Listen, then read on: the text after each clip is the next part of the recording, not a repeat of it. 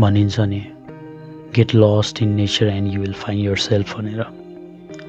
So after a long time, actually after a long time, I felt like traveling into the nature. So whenever I travel into the nature, I discover a great sense of purpose and direction in my life. I believe कि जति बेला म नेचरमा जान्छु, I became more aware of natural rhythm, यसको beautiness and how simple it is भनेर. यस्तो टाइपको spiritual connection हुने भएर पनि होला, I find myself when I travel into the nature.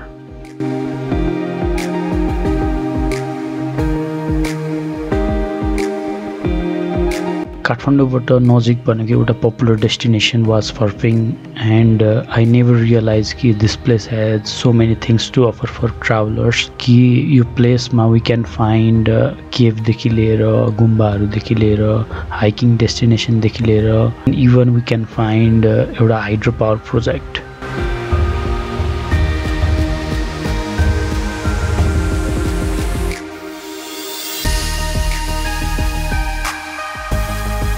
At the end, हामी सबैले डिसाइड गर्यौं कि Pharping Hydro Power will be the ideal location for us कि just chill and to view the nature or to see the hydropower भनेर.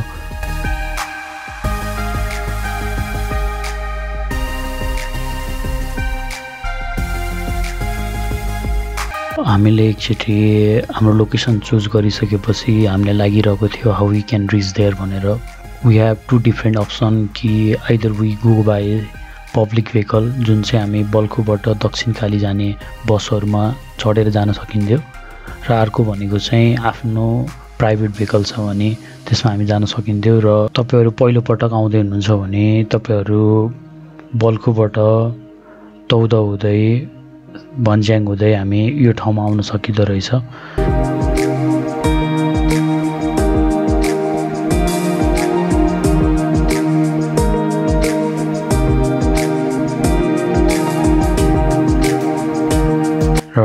हामी पहिलो पटक आएर पनि होला we didn't know the exact location. So हामी भन्ज्याङमा झर्नु पर्ने, भन्ज्याङबाट थोरै अगाडि आइसकेको थियौं, र यो ठाउँ हेर्दै जाँदाखेरि we ended up in this very beautiful गुम्बा called शेषनारायण.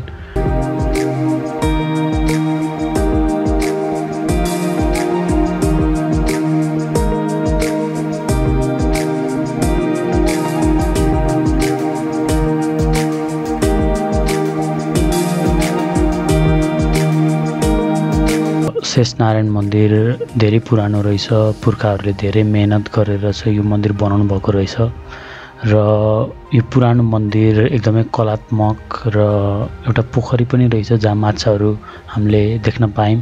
एकदमै रमाइलो र प्राकृतिक परिपूर्ण भएको यो ठाउँमा यसरी अवस्थित भएको यो मन्दिर हामी सबैलाई मन पर्यो र एकदमै सुन्दर पनि देखिरहेको थियो. भन्ज्याङबाट यो मन्दिर करिब त्यस्तै 5 मिनेटको डिस्टेन्समा थियो, अनि हामी ब्याक टु भन्ज्याङ पुग्यौं, र हामी यहाँनिर देख्न सक्छौं यो हाम्रो ठुलो पिपलको रुख जस्तो छ, र यो रुखबाट चाहिँ हामी यो बाटो गयौं भने, यो ठुलो बाटो गयौं भने हामी यो बाटो दक्षिण कालीतिर पुग्छौं, र हामी देख्न सक्छौं कि यो ढलान गरेको बाटो, यो बाटो चाहिँ हामी नछोडी गयौं भने त्यस्तै यहाँको लोकल पिपल अनुसार चाहिँ हामी 10 मिनेटमा हामी हाइड्रो पावर पुग्न सकिन्छ.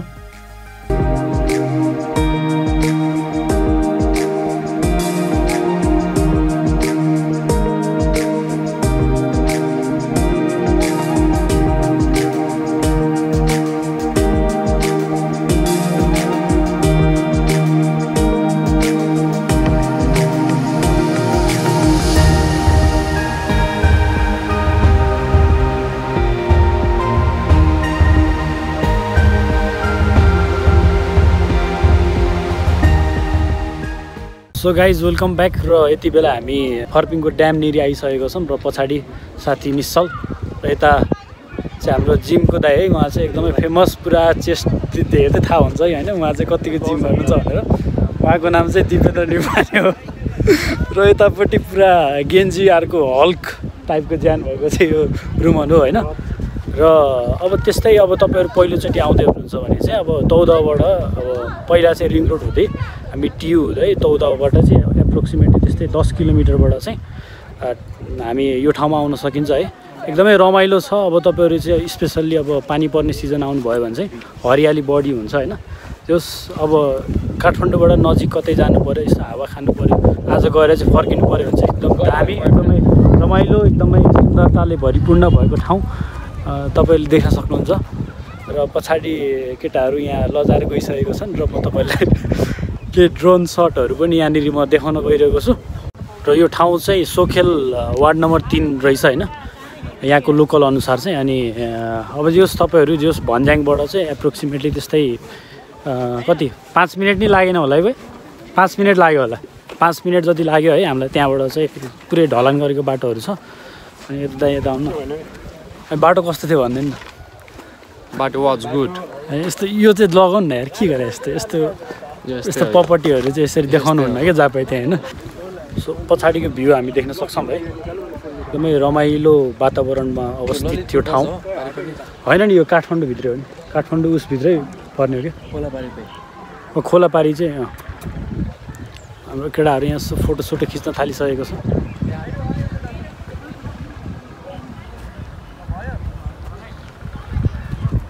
एक दिनमै गएर फर्किने एकदमै दामी, एकदमै कुल इन्भाइरोमेन्ट रहेछ है। आजको खासै घाम पनि लागिरहेको छैन नि त, त्यही भएर एकदमै कुल मान्छेलाई चाहिँ एकदम कुल इन्भाइरोमेन्ट एकदम स्विट गर्छ नि त फेरि। हेन्सी हेर न, के साह्रो हेन्सी हो कि दाइ, के भन्दिनँ न दाइ। मेरो भ्लगमा सब्सक्राइब गरिदिनु भन्नु न।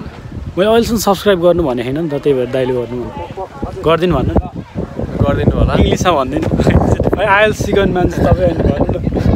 फाइनली मेरो भिडियोमा चाहिँ सब्सक्राइब गरिदिनु भन्नु हो दाइ, सकमा जानु फेरि भन्नु त, फेरि भन्नु न, भन्दिनँ कि एकचोटि प्लिज। दाइकी इङ्ग्लिस फेरि यस्तो दामी लाग्छ नि। आइएल्समा ठाउँको ठाउँ 15 सबै जोडेर सबैमा होइन 15 बढी हुन्छ यार, सबै जोडेर 15 18 ओभरअल सबै ब्यान्ड जोडेर चाहिँ 15 भन्ने भयो। रिडिङको म्याक्स कति हो? सबैको 9 हुन्छ इच ब्यान्ड। त्यही त 9 × 3 कति हुन्छ? 27 त्यति ल्याउँछ नि। फेरि यस्तो म्याथमेटिक्समा फेरि खतरा हो क्या। यो चाहिँ हाम्रो पोटर हो है, ब्यागस्याग बोक्छ। अनि यहाँसम्मको कति पैसा भयो? यहाँसम्म धेरै पैसा भयो। कति दिनुपर्छ? होइन भनेको मतलब कुरा बुझ्न। बुझ्दिनँ। भिडियो बनाउने वातावरणै छैन। के उडा अरे, के आनन्दको इन्भाइरोमेन्ट है। तर यत्तिको गर्मी पनि छैन, जाडो पनि छैन, चिल्याक्स पारामा बसेको छ। अनि त्यो दामी थियो नि, सल्लाहकारी थियो नि फोकसमा होइन। यहाँ हाम्रो दाइ चाहिँ घुम्न चाहिँ आएन, बस्न आएन, सिधै फोटो खिच्न आयो। I just came here for take the photos.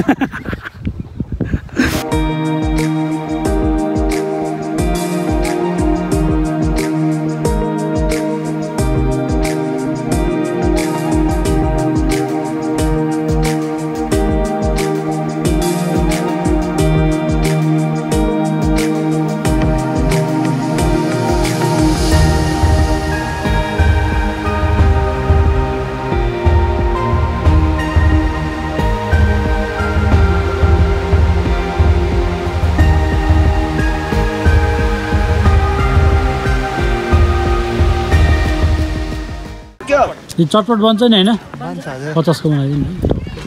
चटपटे बनाएको भिडियो बनाउनु मिल्छ नि दिदी? मेरो मुख चाहिँ नदेखाउनु, भइहाल्छ नि। हजुर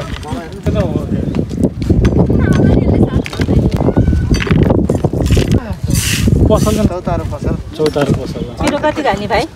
टक्क हुन्छ नि। दिन्छु ल, चाहिन्छ भने थप। हाल्दिनु त्यस्तो मिठो बनाइदिनुहोस् कि अर्कोचोटि होइन, यो बाटो हिँड्ने बित्तिकै ल यहाँ चाहिँ चटपट खान जानुपर्छ है भन्नु।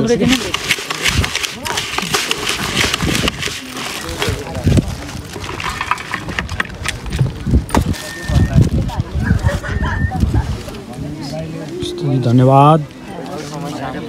एउटा आउलो है, चिसो चिसो मौसममा तातो तातो हुने गरी चाहिँ मुख पिरो तातो बनाउने गरी खानु है। गुवाममै गुवाममै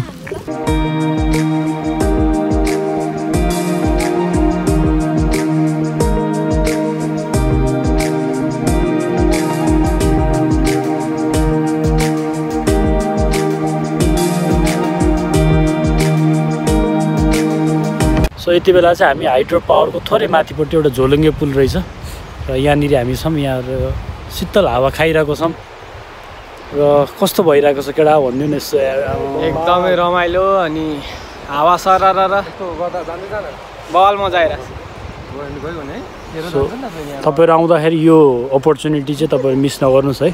यस अब कसैले त झोलुङ्गे पुल पनि चढेको हुँदैन नि त, त्यही भएर चाहिँ पुरा कम्प्लिटली हुन्छ नि डिफ्रेन्ट कन्ट्री साइडतिर पुगेको जस्तो भाइब्स आइरहेको छ यति बेला। र पछाडिपट्टिको चाहिँ यो गोपालेश्वर भन्नुभएको छ, हामी त्यहाँ जाँदैछौँ। ठाउँको नाम चाहिँ गोपालेश्वर भन्नुहुन्छ है, यहाँको अब लोकल अनुसार चाहिँ बुझ्दाखेरि गोपालेश्वर भन्दै हुनुहुन्थ्यो। हामी जाँदैछौँ। यो एकदमै रमाइलो एकदमै हाइटमा रहेछ है पुल, एकदमै स्वच्छ हावा खाइरहेको छौँ। क्लाइमेटले नि एकदम राम्रो साथ दिइरहेको छ। यो हो नि त तरिका।